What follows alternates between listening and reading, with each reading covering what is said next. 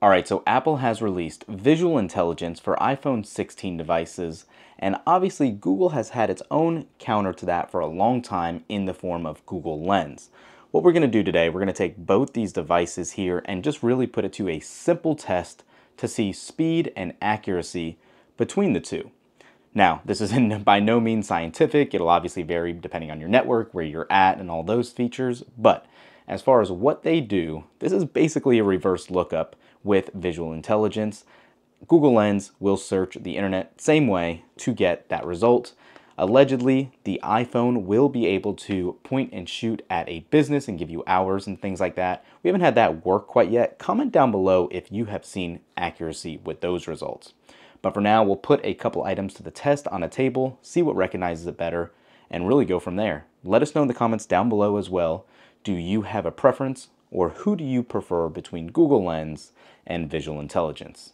Let's go.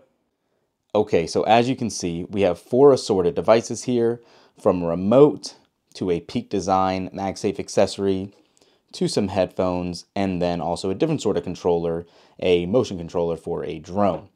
What we're going to do, we're going to launch both these devices. We'll launch Google Lens right now, and then using that new camera button on the bottom here, we'll long press and launch Visual Intelligence. So let's go ahead and move some of these over for now. And let's go ahead and start with the Peak Design MagSafe accessory, because I think it's one that will actually cause it more questions than a quick response. So I'm going to go ahead and take a picture here. And once you take a picture, you actually have to select what you're going to use it for if you want to ask it something or search. So before I hit search, I'm going to do the same thing with the Google Lens.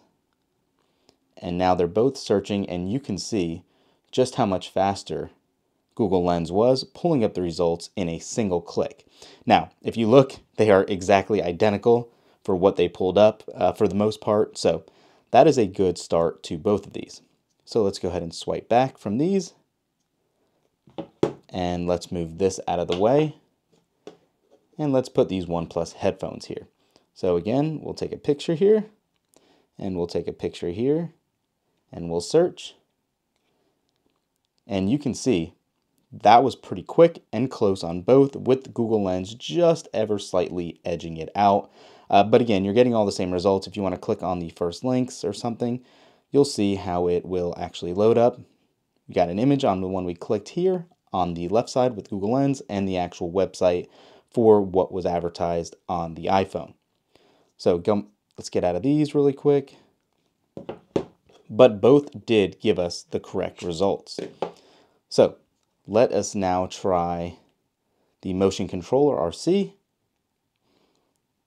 And let me actually put it up here to make it easier. And let's do the same thing here.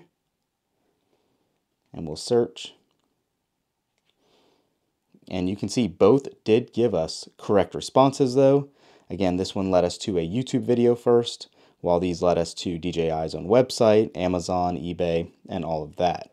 So, not bad. 3 out of 3 for both, with the commonality being that Google Lens is just ever so slightly quicker. Now, for the new Google TV Streamer 4K, let's go ahead and do this one last time.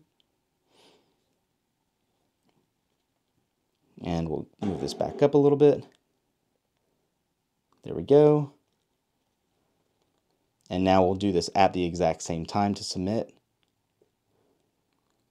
And you can see, yet again, Google Lens was just ever so slightly quicker. But I know this is a very small sample size as far as what this can do, but I am very impressed with both these devices giving us accurate results on all 4 of these tests.